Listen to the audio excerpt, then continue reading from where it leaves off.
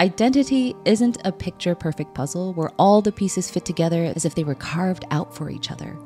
Some aspects of our personality may not vibe with others. For example, I love to push myself physically because I value the confidence it builds, but I also very much enjoy days like today, being able to roll out of bed with zero workout plan for the day.